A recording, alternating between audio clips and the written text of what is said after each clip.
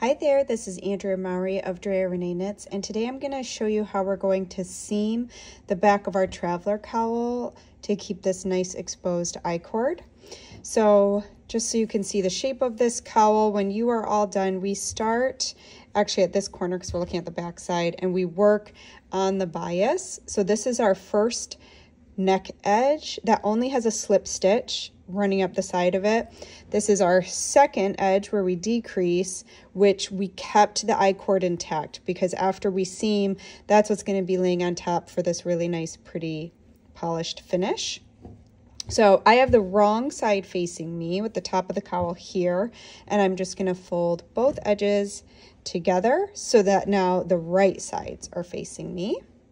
And you're going to want to thread that nice long tail you left after you finished knitting the cowl. We broke our yarn, leaving a tail to seam with, and then we blocked. You do want to seam the cowl after blocking, especially this cowl because the stitch pattern grows.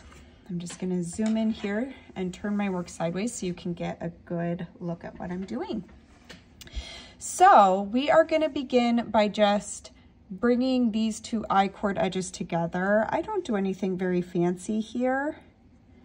I want to kind of go in through this side. So all I'm doing is inserting my needle. So my yarn is still attached over where I finished my cowl. If you broke your yarn and did not leave a long enough tail, you can always just attach a new strand of yarn. You would want to attach it on your side that has the I-cord intact along the neck edge. So all I did is I went from the bottom up so I can bring these two I-cords together. And then I'm gonna bring it through here one more time just to really stabilize the bottom. There we go, and we are ready to start seaming. So what we're going to do is we are going to insert the needle along the first neck edge that just has the selvage. So you're going to see what looks like just a single row of knit stitches going along this edge. So we're going to run our tapestry needle right near that selvage so that we're leaving the selvage out, going from the bottom up.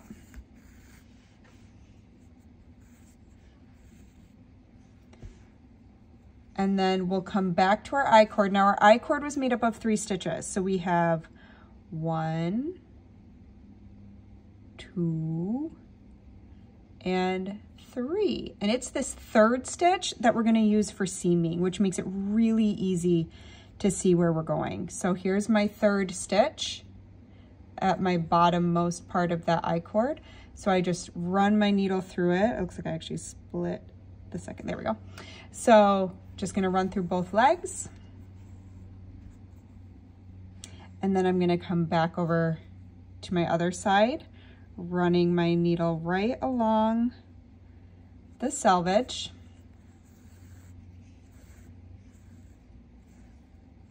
And then back to my I-cord. And you can give a little tug as you go. Back over to my selvage. Just weaving back and forth between these two edges. One thing I like to periodically check is I give a little tug, and then I look at the top here. I want to make sure that these are staying lined up flush with each other.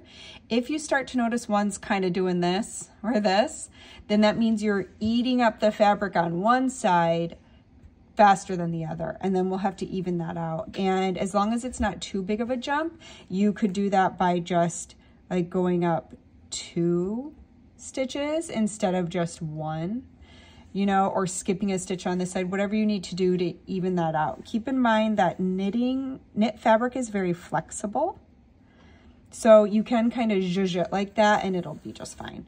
If it's too big of a jump, you might want to undo a few of your stitches to get it back evened out because you don't want it to kind of ruche in the back, but there is some wiggle room with that. And I do find that this has been a pretty even rate of seaming where I'm not noticing that shifting happening at all, but I still like to keep an eye on it. And so again, all I'm doing is going up one selvage, back here, one I-cord, a selvage, and an I-cord. You're just kind of rotating it over, making sure you're always using the last stitch of your I-cord, and periodically just tugging out any slack, especially if you're using a yarn that's at all fragile. When you tug on it, you don't want to wait too long to give that tug or your yarn could snap. If your yarn is especially fragile, you also have the option to use a different thread to seam because you can't see it. So you could always use a stronger thread. But I just love keeping my tail attached, so it's one less end to weave in. Going in the I-cord edge, to the other side, my selvage. Again, I'm just keeping that little selvage stitch out. And then rotating my I-cord so I can see the back of it. Going under that last stitch, pulling through. I'll show you one more and then we'll see how this is looking. Going up my selvage here. And then through my I-cord here. Let's give a little tug. Zoom out for you so you can see the whole thing. So again, you can see how nice this is laying. I've got this part that's attached on here, the I-cord, just does such a lovely job of giving this a really finished look. And I'll show you a little peek on the inside. So it's all just nice and tidy with that little selvage going up the inside. So there you go. I'm just going to continue seaming this all the way up to the top. And then I will use that third stitch to kind of secure this edge here to tuck it under. So it's going to look like this. And then I'll be all done. So I hope that you found this helpful for seaming your Traveler Cowl, and happy knitting.